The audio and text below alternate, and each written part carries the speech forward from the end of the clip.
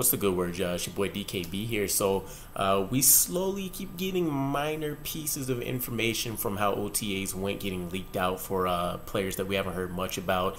Think about Max Mitchell, Elijah Vera Tucker, all the undrafted free agents, some of the defensive linemen. I want to call them games, but really positional work in terms of working on their get-offs between guys like Bryce Huff and Jermaine Johnson, Michael Clemens, all of the transformation stories. And one that's quietly went by is Zach Wilson, right?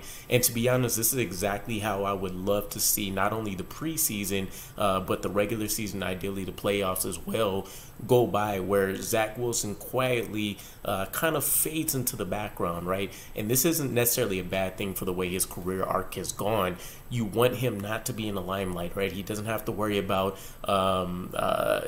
practicing what he's going to say for some of these media press conferences that are going to come up, post-game commentary, trying not to make his guys or himself look bad, as we've seen over the course of the last 2 years. And so much like the plan was from the coaching staff when they rebuilt this, at least the offensive portion, this is a complete reset for Zach Wilson. And so at least according to what we got from the OTAs, Zach Wilson, and this is per Zach Rosenblatt, it said that the Jets liked what they saw from Wilson during OTAs, and the coaching staff went into the summer with more confidence. The new environment he's working in will pay off. So we've integrated a lot of key pieces for Zach Wilson this offseason, right?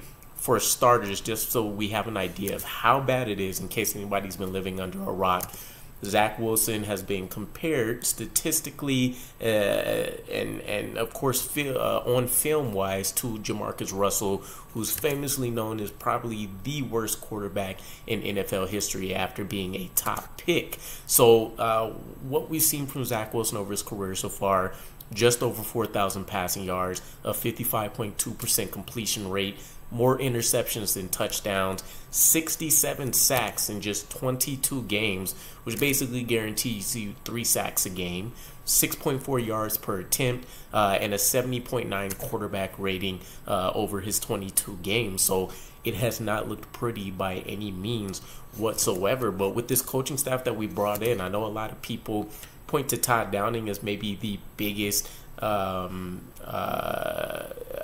coaching addition that they didn't love, and probably that's centered around a lot of his DUI. But when you go back down memory lane and you look at his coaching history, he's done very well in not only reviving careers to some point, but definitely getting the best out of a lot of people. And I would argue that really the only project he's failed in was his time early with the Raiders with Derek Carr. Outside of that, his most recent work, Ryan Tannehill, was a thing of beauty. That MVP-like season that he put up was definitely one that had me very, very excited. And so, bringing Todd Downing in, knowing his history, being able to coax elite, I won't say elite, but definitely above average performances for the most part from some of these quarterbacks that have already either been cast aside or they're not highly touted, maybe not round one caliber quarterbacks and different things like that, I think speaks volumes for Zach Wilson. And then, of course, the main head of this snake here, Nathaniel Hackett. And I look at him, even though I think he could put together great game plans to accentuate what his quarterbacks can do. And I take a look at his Jaguar days with Blake Bortles, who was a guy that had a lot of immense physical tools, but either mentally things didn't come together, or from a mechanic standpoint, things just weren't quite right. But even then, one game shy of the Super Bowl with a guy like Blake Bortles, and I want to say it was his rookie year, if not definitely his sophomore. You had a guy like Leonard Fournette over there, but it's not like they had top 5 players that they were working with. Definitely a very strong elite defense, but offensively there wasn't a whole lot. So I have highly value Nathaniel Hackett's ability to put together effective rushing plans to limit hero ball, which is a lot of where Zach Wilson struggled. He wanted to do too much when the offense was floundering instead of working within the foundation and what we wanted to do to attack the defense. And then, of course, by extension of having that effective running game, then he's able to put his quarterbacks in a much better position where they can feed off of the play action, they can feed off the running game that's been getting going, they can pick their poison with how they want to attack the defense out of there, and you just get into more of a comfortable mindset and frame. So I love that setup. We do still also have Rob Calabrese. He hasn't gone anywhere, still the quarterback's coach from what I can see on the New York Jets site, so that'll be interesting. But I would imagine, even though he has the position, he's very much so probably playing a backseat role. I know the last time that we heard from him, he talked about what an experience it is getting to have a guy like Aaron Rodgers in the building and learning from that guy who's essentially a coach in the league, as well as an elite player, with how much knowledge he's been able to ascertain and utilize and disseminate that to not only the coaching staff members around him offensively and defensively, but of course his teammates as well. So love the whole plan. I do think it's working. Of course, feeding purely off what Zach Rosenblatt gave us from OTAs. I know personally with some of the things that I've seen, there were a few practices that were rough, where Zach Wilson still seemed like he was having some trouble with the defense. Of course, with our secondary, that shouldn't be too shocking. But then you also heard about elite days where he had very strong red zone portions as well as 7-on-7s, and then just days where he was on target with his passes. And for the most part, I would say if we come out of this, the end of this season, and we hear that his accuracy has greatly improved, I think that would solve a whole lot of issues just then and there, right?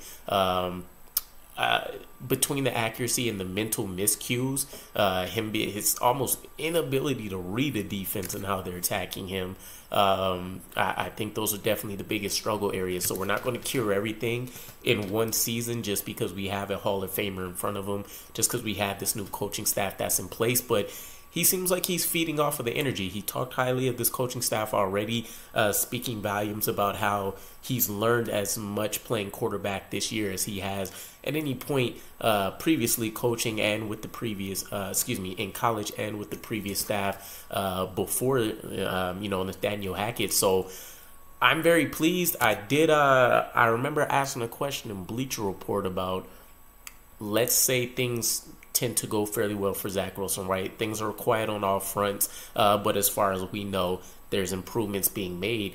Let's say we get to the point in the end of the season where we lock up the playoffs early, and maybe we're not quite able to compete for, or maybe we're out of the running for number one in the AFC to get home field advantage. Let's say we lock this up by week 16. I want to say that'll give us 3 games. Would you consider playing Zach Wilson? He's going to be the primary backup as far as we know, unless for whatever reason he loses the faith of this coaching staff, and then you have to decide on if you want Boyle or maybe an external force to come in and move him into that third spot. But nonetheless, I think it's worth it. I don't know. Every bit of experience he can get at this point will definitely help, and it'll be nice to see some kind of tangible proof about where his progress has ended up after essentially a full year, right, of working with this new coaching staff. Well, a decent amount of time, right? I don't want to oversell it, but it'll be nice to kind of see where he's at by the end of the season as opposed to what we seen last year when he was getting pulled for Streveler. So I would say yes, but also I wouldn't be upset if we didn't showcase him whatsoever. I think the biggest concern will just be, again, if we end up getting that one and done type situation from Aaron Rodgers, which I'm getting more of a vibe that we might actually see him for 2 years. If we have a lot of success, maybe 3. But again, keeping an eye on the future as well. The primary motive here is definitely going to be for this coaching staff to feel comfortable with Zach Wilson being able to go back and take the reins. So at some point we're going to need to see him. But if that doesn't happen until next year, I have no problems with that whatsoever. So let me know what your guys' thoughts are. Zach Wilson, stock seems to be rising with the coaching staff. I don't know. Let me know what you guys think. Zach Wilson still the key or the future of this New York Jets franchise anyways. And I'll catch you guys again. Peace.